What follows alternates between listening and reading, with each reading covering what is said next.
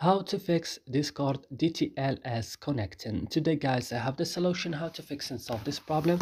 Just watch this video till the end. So let's start. So first you have to go and open the settings of your phone. After this, go directly to apps. Here on apps you will find all the applications that you have on your phone, so you will search just for Discord. When you found Discord, just open it like this and go directly to storage. And on storage, go to clear data and click OK and go back and click on force stop and click OK. And the last thing is to go into Play Store and update in your Discord again. And that's it. I hope this video is helpful for you. Don't forget to like, also subscribing in our channel. See you in another video.